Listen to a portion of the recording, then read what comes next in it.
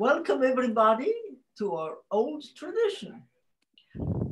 This popular program is getting even more popular with the pandemic, and it was established to deepen our sense of community. Perhaps we all feel a strong need to remain connected, to know each other better, and we have responded to the demand that presentations be taped and made available. So this is happening. Kim Holscher is taping them. Dave Teta is making sure that the recordings are getting to the office for proper transfer to the website. So thank you very much, Kim and Dave. And thank you, Carol Kerr, for publicizing these events. And today we have John Eller, who will speak for about half an hour, after which there will be time for questions. So please put your name in the chat box, and when the time for questions comes, I will call on you to come and ask the question. John, the floor is yours. Thank you, Nani. I appreciate that. Hello, everybody. I'm John Eller. Thanks for joining us this evening. Let me start by just talking a little bit about my upbringing, education, and events that shaped my life. Born in Kansas, but rapidly moved with the family to Tulsa, Oklahoma. And my parents were a part of the Unitarian Church in Tulsa. All Souls Unitarian was and is one of the largest congregations in our denomination. I remember being active through my parents in that church from about age 7 to about age 13 when we left the state. Mom and Dad had an exceptionally strong community of friends within that church congregation. It was never a doubt that if my parents died in a car accident, there were 20 families that would step up and take care of myself and my 3 siblings, older brother Dave, older brother Jim, and younger sister Jan. It was an incredible experience. It set me on a course to believe in the strength of community that exists within Unitarian churches.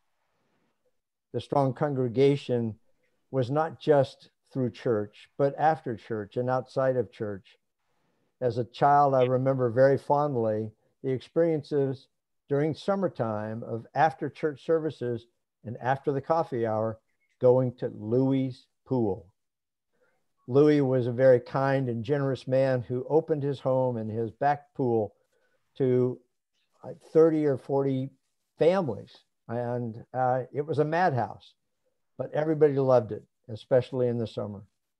It just built the community. It built the strength of bonds within the church. We grew up on the poor side of town in Tulsa, Oklahoma. Bad educational system, marginal housing. My mother, years after Dad had continued his work as a public health officer in the city of Tulsa, began teaching. Her passion was to help children learn. At one point in her career, fledgling as it was, she joined a national competition sponsored by National Geographic. The focus was to generate a curriculum for teaching youth science programs in elementary and middle school. Lo and behold, she won the national competition. That turned into an invite to be a professor or teacher at the most prestigious Holland Hall private school in Tulsa, Oklahoma. That allowed us to move to a better side of town. And I was thrust into attending this, much against my desire. I didn't want to go to school with a bunch of pansy rich kids, but having gone there and actually had my mother as a teacher, I learned the passion for learning. I learned how to compete academically. I learned to love the teachers that we had and their inspiring message.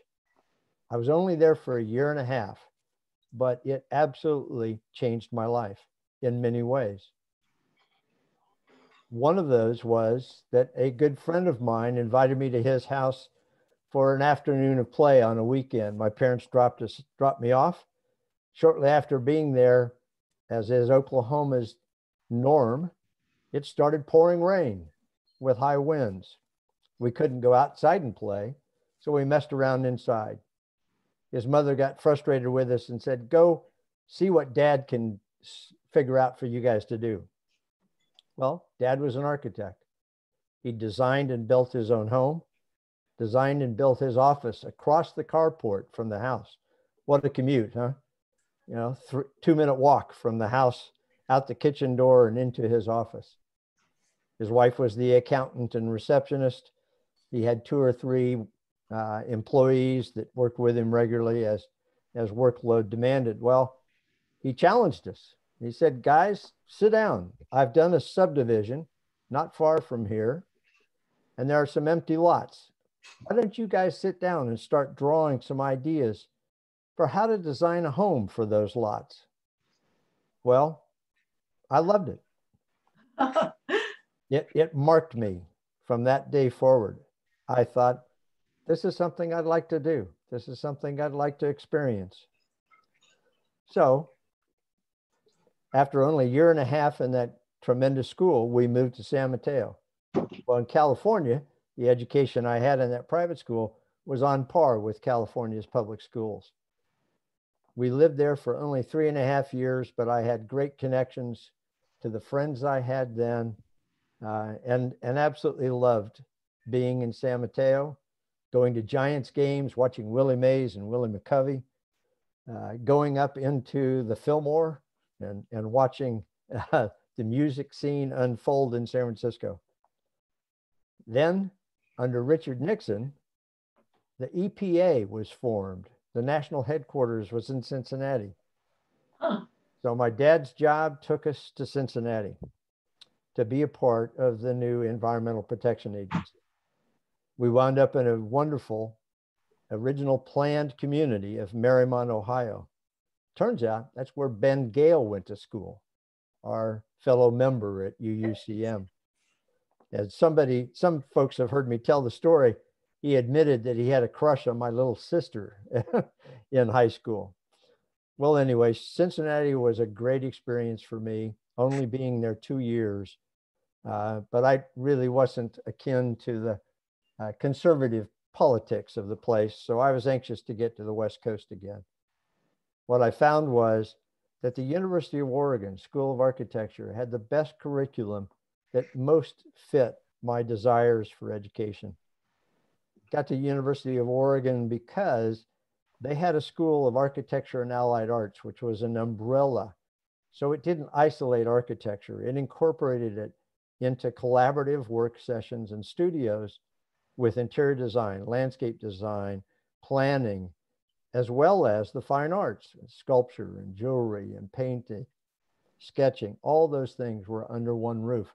And all the students in that program were encouraged to take classes in every one of those disciplines if you so desired. Well, Oregon was a great experience. After 4 years of being there, working my tail off, my classmates and I, a couple of my best friends, decided that we were going to tour America. We bought a VW bus. We decided our route, and we went to see America and the architecture and the history of it. And so we toured US and Canada over 2.5 months, knowing this was the last summer that we had before we became self-sustaining adults and had to work for a living. We put 13,000 miles on that VW bus, had a great tour, saw remarkable architecture, and bonded as friends that are still friends today. Of course, I graduated in 1974. We most all remember that was in the midst of a deep recession, gas shortages, OPEC embargo, Watergate, and yes, Hank Aaron's 714th home run that tied Babe Ruth's record. Well, job one was a very small firm in Telegraph Hill. Not a great firm, not great architecture, but it was a job. It paid the rent and gave me good experience. In a small firm, you get to do a little bit of everything. So I ran prints, but drew drawings and designs and details and enjoyed it. At the end of 2.5 years, the economy had rebounded sufficiently that there were rumors of lots of jobs available in the architecture area. So I made plans. First plan I made was to ask the gal I was living with at the time, Margie, to marry me. And then I headed off to architectural tour in Europe for 2.5 months. Fortunately, she stuck around and waited for me to return. After getting home about early June, time was going on. Our anticipated date for Mary was August 27th. She said, my parents are coming out, going to meet you for the first time. Don't you think you ought to have a job? So, okay, I better get a job. So in the span of about a week, I had 2 job offers.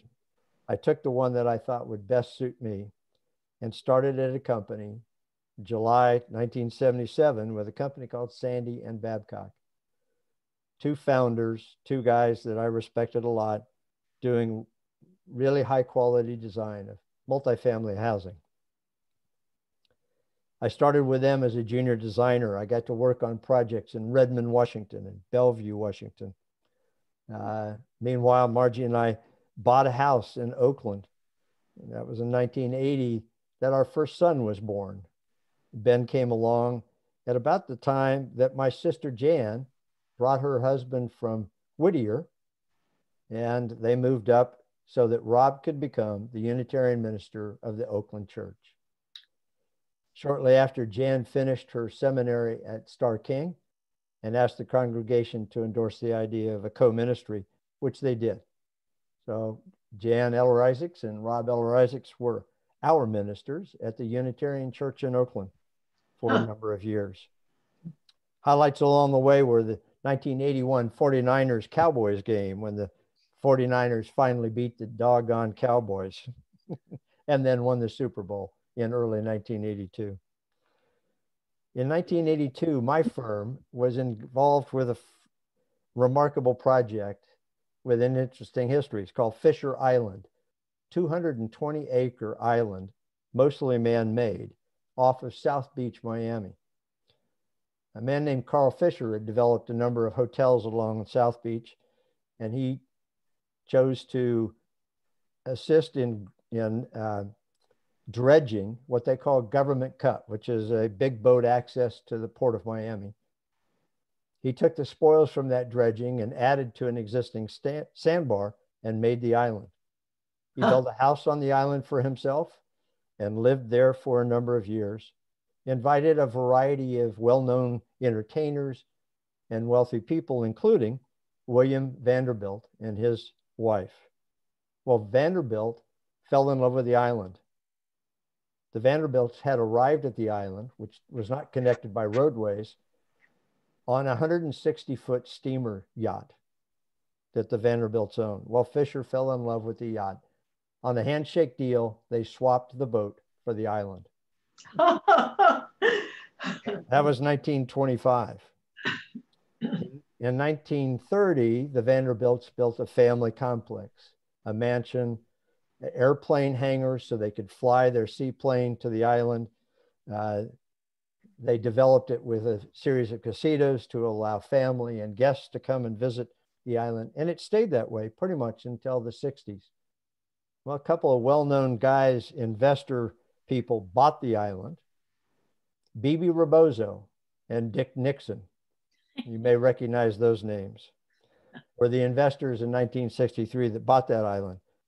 In 1982, my firm was engaged in the master plan and design for 1,000 high-end condos and retail areas and conversion of the airplane hangar to a spa and a variety of things that eventually made that island the highest price zip code in America. The average income of owners there was $2.5 million a year in 2015. Oprah Winfrey, Dan Rather, Andre Agassi, Boris Becker, the tennis players, among the residents of this remarkable development. That was one of the projects that we did. I was more involved with things local. Foster City did an apartment project. It was interesting. It was a school site that had been held in abeyance for a high school. The demand for students was not there, so they put the land up for auction. And a fellow young man named Lan Benson was the successful bidder. He was the son of Lloyd Benson, senator in Texas. We built 490 apartments in that project, and it was a delight to get to know Lan, and quite a gentleman that he was. 1984, Margie and I moved to San Rafael. We were in the Glenwood neighborhood out east of town, and our son Matt was born. That was a time where things were starting to get thin. Domestic markets were tough. In 1986, we had our first opportunity, and I was invited to interview for a project in Takehara, Japan. It was a resort project, multiple hotels, multiple golf courses, golf clubhouses, spas, plus housing clustered around the golf courses. Our client was only 34 years old as the local development director, but one of the nicest people I've ever met. Delightful young man who wanted to vest us in understanding the culture of Japan, the expectations people would have when they came to the hotels, how they wanted to be treated when they went to the golf clubhouse to play some golf. Great experience. It generated my first love of Japan and the people there. From there, projects took us throughout the Pacific Rim because that's where the opportunities were. Multiple projects in Jakarta, Indonesia, projects in Taipei with another fabulous client who actually, in his Anglo name, went by Charlie Chan. Great guy. We did projects in Kuala Lumpur, Manila, and other places. I spent a lot of time in Hong Kong and Singapore. 10 days a month was an average amount of time on the road, traveling, meeting clients, satisfying their needs for a number of years in the 1986 to 1995 timeframe. In 88, I got a phone call. It was a headhunter. He was looking to recruit someone with my experience to a firm in North Beach. The founder was getting old and wanted to find a replacement. Boy, that was a nice firm, really good people, loved the conversations with them. And I had said, yes, I would join that company, full well believing that my current company in San Francisco would say, okay, have a good time, see you later. They didn't. They said, you got to stay. We want you to stay. We're going to call you our chief executive officer, and we will match the offer from the Newport Beach firm. Well, that was good news to me. I really didn't want to be in Southern California, didn't want to raise our boys to be Southern California kids. So we stayed. It was a tough economics, a lot of work in the Orient, a lot of people competing for that work. Most of our consultant friends said, survive to 95, survive to 95. Well, they were absolutely right. The domestic market picked up again in 95 and into 96 because of the experience of struggling so much, losing some of our staff. We needed to diversify. So I moved us into hospitality. The first step into hospitality was to go into timeshare design. And my first job was the Hilton Company, starting their new timeshare division with a guy who I considered the grandfather of timeshare, fabulous client, guy named Ed McMullen. We did a project on land behind the existing Flamingo Hotel in Las Vegas.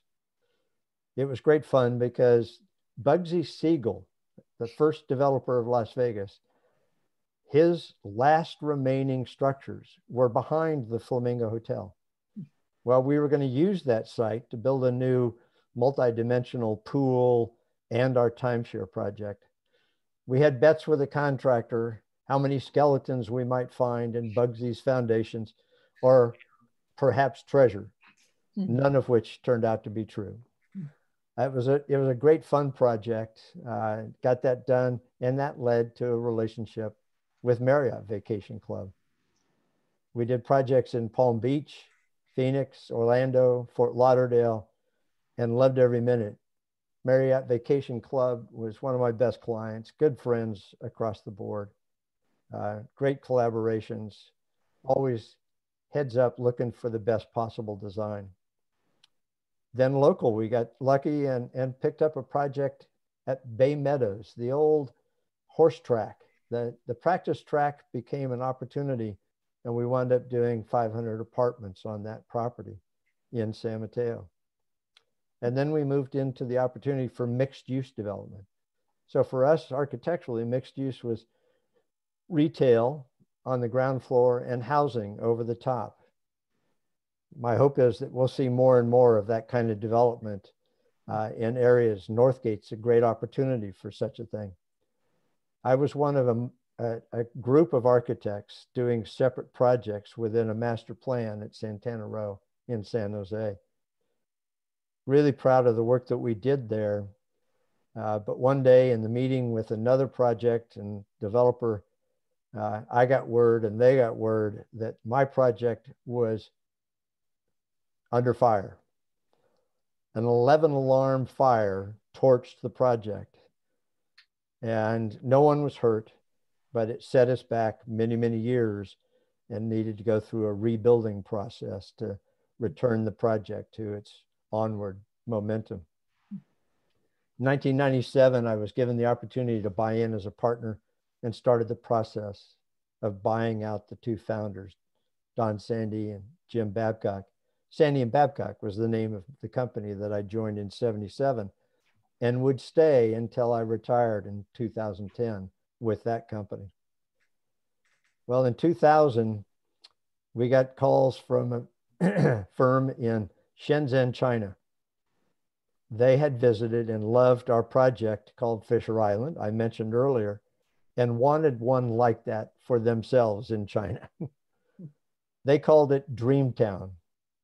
We did the master plan and built 4,000 units of housing and 600,000 square feet of commercial space. The amazing thing about that project, I love to tell the story, the Chinese are diligent and hardworking beyond our imagination.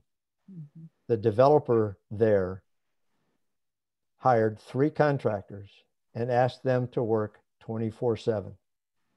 So the first phase of the project, which was 725 units and 500,000 square feet of commercial space, from the time we finished our technical drawings, which were not documents for construction because the Chinese local architects did that, 6 months later, first phase was ready for occupancy. Wow. 6 months. Wow. In America, it would take probably 2.5, 3 years for that same process to be achieved. And the product was exceptional in the quality of what they delivered. Absolutely amazing. We also got to work on a project that you might know. It's called Bay Street over in Emeryville. We did all the housing for that project. There's townhouses that view the bay along the western edge, and then 4-story, 5-story apartments on the other side. A really interesting project, really challenging, and yet one that we're proud of. We did a project called the 88, with San Jose's tallest high-rise residential. But towards the end of my career, one of the projects I was most proud of was called the Strata. And it's an apartment project in Mission Bay in San Francisco. And the thing that I was proud of was that I had convinced a client friend, we'd done multiple projects before. I said, look, we need to do this project and we need to do it right. And what we're going to do is we're going to take you, the entire design team, all of the engineers, my architectural team, and you're going to identify the contractor early on, hire him on a negotiated bid basis, and we're going to have that whole team assembled. And based on that, then we're going to meet and we're going to build the project on paper.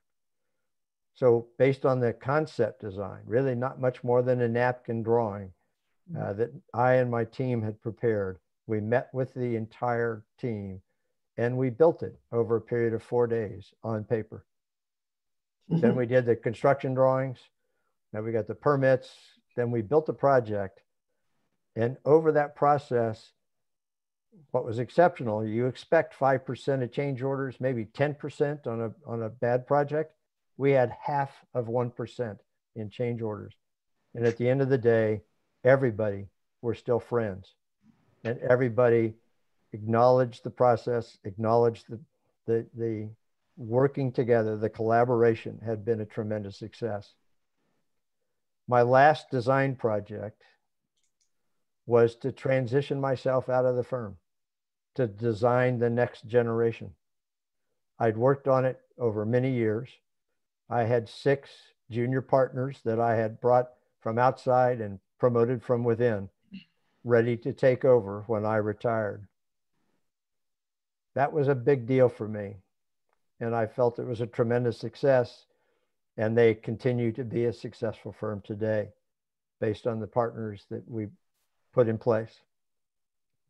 In retirement, my first desire was to play. My first desire was to do something that I had not been able to do for the 38 years of my career. And that was to get up in the morning and not know what each day was going to have, to pursue new adventures.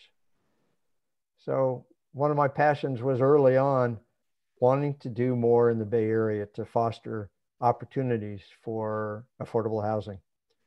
So I joined a group called the Marin Environmental Housing Collaborative and worked hard for a number of years to help bring education to the community about the issues surrounding affordable housing. I also joined the Marin County Planning Commission.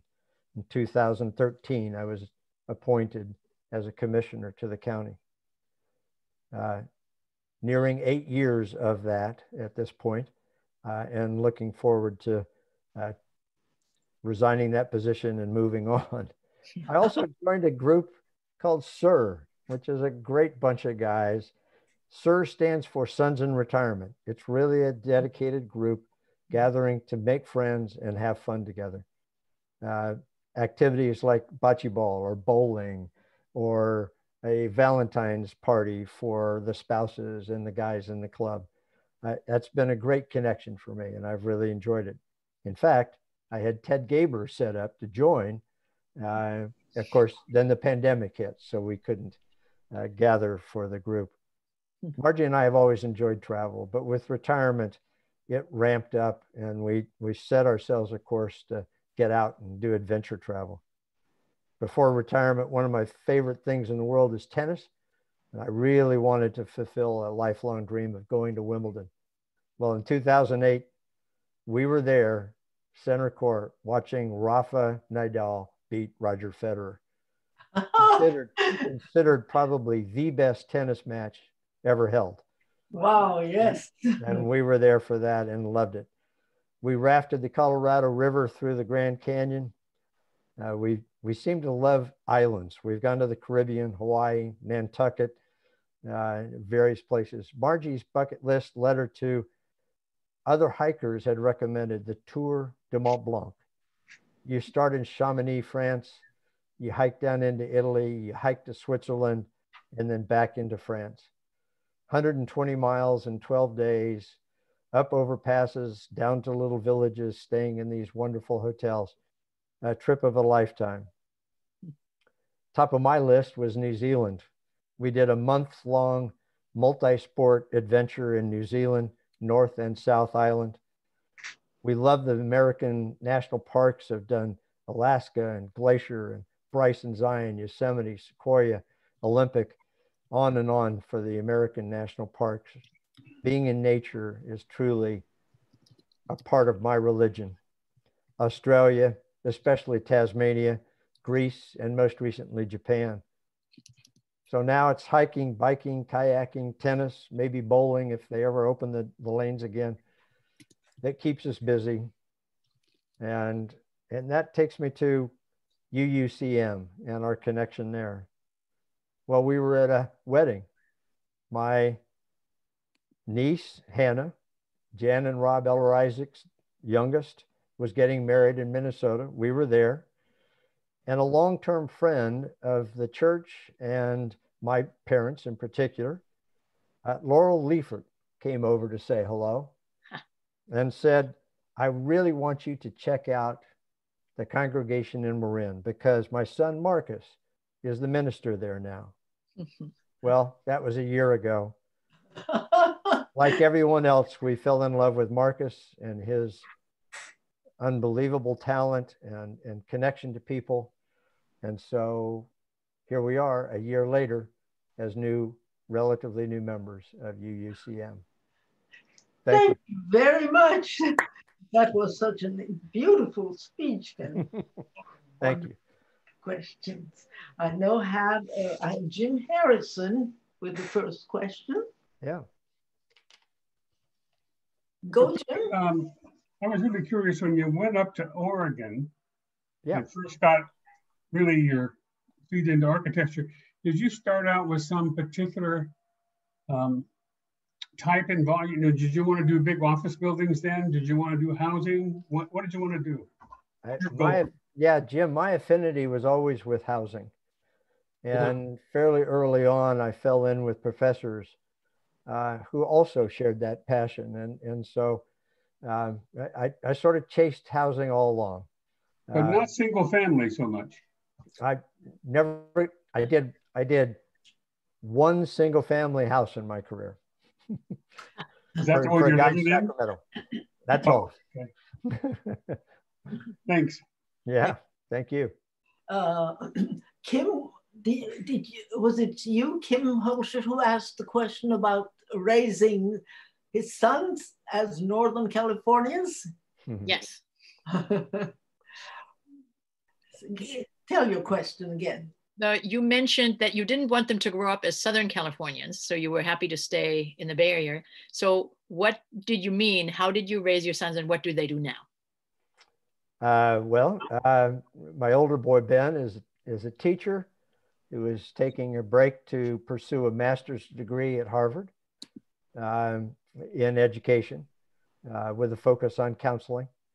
The younger son, Matt, is in tech. He and his wife both.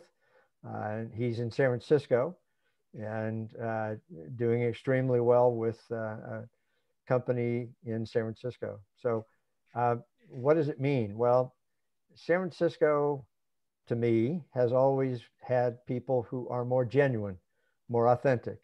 People in Southern California tend to be more surface and style oriented. And these are all horrible stereotypes, I recognize. At the same time, Newport Beach is a really pretty area.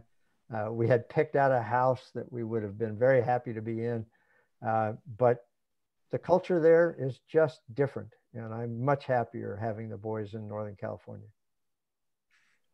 Thank you. I understand. Yes. I was involved with affordable housing groups here in Novato, and I was very happy to hear that you are interested in those issues as well. Yes, making a difference, as we say. Yeah. Thank you. Any other questions? Yes, go. It's Jim. Jim, yes. John, amazing journey. So many different parts of it, but transcending would seem like schools that weren't so strong. But what I was really taken with was you're taking tours for architecture. I'd like to know, like, what are some of the most favorite buildings that you have seen? Well, of course, we had different experiences. And for you all, I will say that one of my favorite buildings was Frank Lloyd Wright's Oak Park Unitarian Church. Oh. Wow. Unity Church. Going to a service on a Sunday, I was in tears. The combination of the building and being in a Unitarian service that I hadn't been in for a number of years at that point. It was really a deeply emotional experience. There is an architect that not a lot of Americans know. His name was Louis Kahn. Oh, yes. Out of Philadelphia. Yep. And truly one of my, just two of his projects are some of my favorite buildings in the world. One is the Kimball Art Museum in Fort Worth, Texas. It's a beautiful, beautiful museum filled with natural light, specifically based on the fact that each showroom or display space is housed in a cycloid arch with a butterfly deflector at the apex of that arch, letting through a skylight, natural light be diffused perfectly against the underside of that arch and onto the artwork. It's just stunning. A beautiful, beautiful museum. And it tells a story of the structure and what it's intended to do. His other project was the library at the Exeter Academy. Exeter being one of the foremost Northeast prep schools that feed to Yale and Harvard. The library there is a square donut with a beautiful atrium space in the center, the stacks, and then a whole layer of outside against windows that is a reading area with beautiful, comfortable chairs. And so the place is filled with light. It's also filled with opportunities for individual reading time against a window with a beautiful view of the outside. There's another architect whose library I was very fond of, and his Finnish experience, he's Alvar Aalto, Finnish designer, and he did a fabulous library, again, filled with natural light that was in Mount Hood, Oregon, and just a gorgeous, gorgeous place. So, visiting the places on the tour included those, a lot of Frank Lloyd Wright stuff, Spring Green, Wisconsin, Johnson Johnson Wax headquarters, famous places, Unitarian Church in Philadelphia that he designed, leaked like a sieve, sort of like the Civic Center, but a beautiful, beautiful church. Now, beyond that, it was a lot of architects that were housing oriented. There was a firm called MLTW out of San Francisco. They were responsible for the master plan and design of Sea Ranch. And Bill Turnbull, one of the principals there, was a good friend of one of my favorite professors. And that was where I'd hoped to work when I graduated. I interviewed there in 1974. As I walked in the door, Bill Turnbull and the managing architect, Bob Simpson, were gathering the staff saying, well, we don't have enough work to keep everybody, but if you want to go half-time, we'll do that for you. I'm sitting there with my resume and application in hand thinking, this ain't going to work. So, but. Yeah, see that place someday.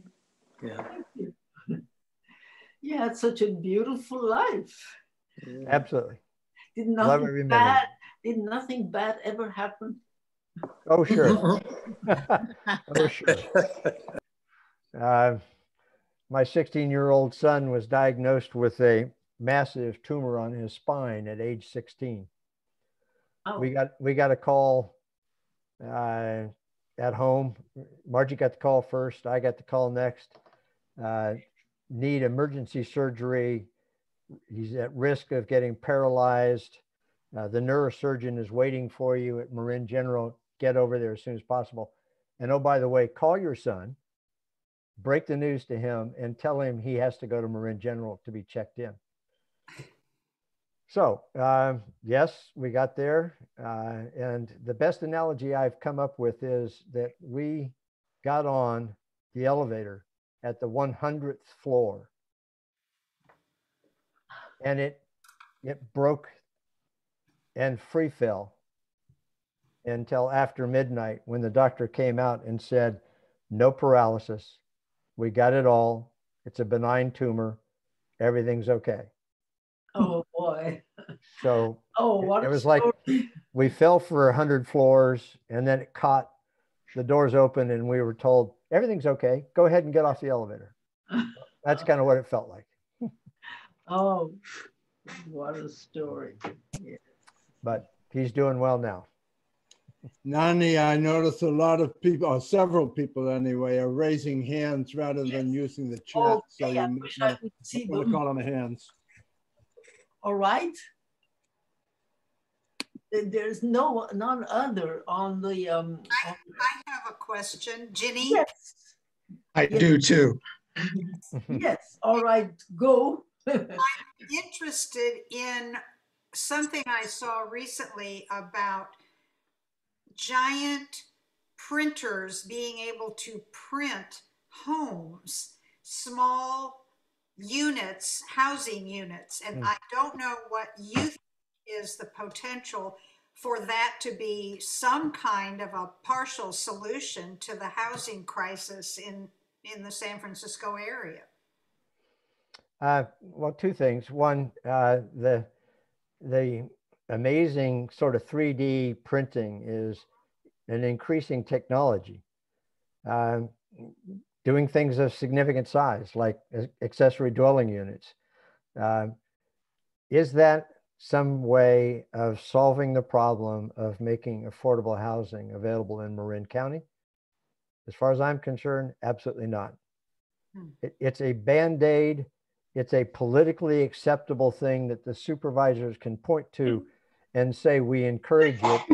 And there are new laws across the state that encourage accessory dwelling units and junior accessory dwelling units.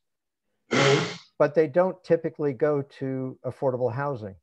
They go to an in-law, go to a granny unit, and it's just a small percentage that could be available for affordable housing. So it falls way, way short of where the county and the state should be in terms of providing not just affordable housing, but market rate housing to make it more available across the board for everybody. Thank you. Okay, Thomas, and I do have a few more names on the chat list now. Thomas. Okay, so I grew up in Chicago, and there was a Frank Lloyd Roby house near our church. Yeah. And that was a beautiful house. But also I loved the idea of putting commercial on the ground floor and housing over top. And we have a number of one-story shopping areas in Terra Linda right now that could easily have housing on top. And I wonder what you thought about that. Well, there are communities in Marin that have a fabulous history and fabric of community that are just that. Look at downtown San Anselmo. They're, 1 and 2 story over retail in the downtown San Anselmo area that were propagated by the train lines. And so the history came from that. At the same time, frankly, to succeed in those financially, you need a higher density of residential. So the 1 story over retail, or even 2 story over retail, Miller Avenue has a new project in Mill Valley that is very attractive, but small, and under scrutiny feels short of the mark because it's 2 stories over retail. It's a nice project, looks good, but frankly, we need to be able to tolerate a higher density where the areas that exist for opportunities. And 3 and 4 stories of housing over retail provides a very nice scale to the street and very active. Our Santana Row project is considered an international example of how that can be done and done well. Yeah. Well, Northgate Mall might be a candidate because the mall is losing money and losing tenants. Yes. And it does have a 2nd story already, but there's plenty of room for building more on top. Right. And if you do structured parking to consolidate the underutilized land where it's surface parking a la Northgate, then you can make sites for a very small amount of money. Build structured parking and put housing on top and around it, which is what we did at Santana Row. And Northgate is very much, Thomas, you're absolutely right. It's a good opportunity for that kind of housing. I loved hearing you emphasize density, John, because I think there's something about American tradition that doesn't like to increase the density compared to European housing. It seems that we've been avoiding that. John, I just want to comment on.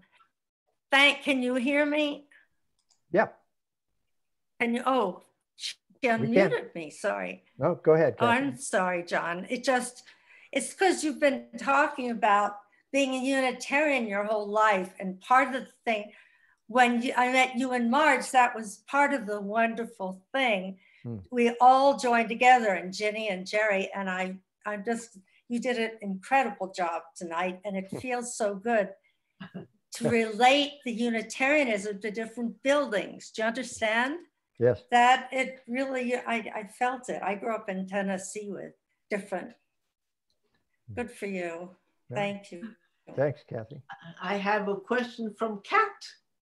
Hi, John. Hey, Kat. My question is, what are we really going to do to make progress with affordable housing?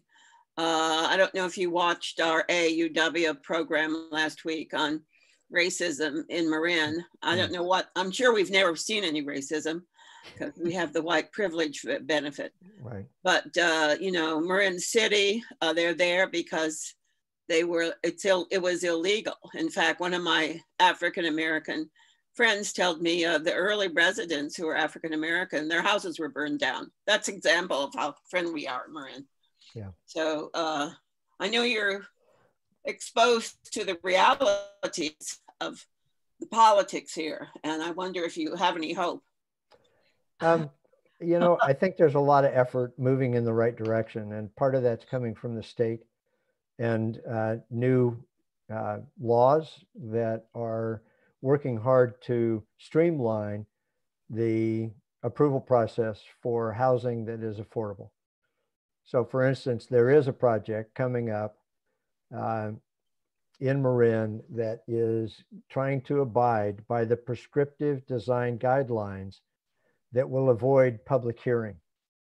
So public hearings give, unfortunately, resistant neighbors the opportunity to create obstacles to moving ahead, making affordable housing extremely expensive and very difficult and time consuming. The NIMBYs, right? And it is, I think, a good effort on the state's part to try to expedite those approvals to make those housing units available. Now, I'm sitting on a committee right now that is working for Marin County to help develop those prescriptive elements that if you basically check the boxes for all these things, then you can avoid public hearings, you can avoid detailed environmental review. There are exceptions controlled for historic uses, historic buildings, and all kinds of other factors. But if you check all these boxes, you can move quickly through. So there's hope. And I think it's encouraging they're doing it to allow for this process to move quickly, making the opportunity for affordable housing more real. And it's been over decades. I mean, it's a decade and a half, I think, since Marin County built an affordable project in the county land. And that's disgusting. That's inexcusable. Well, do we have any land where people can build?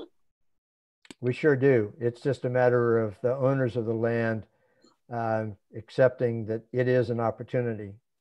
Thomas brought up Northgate.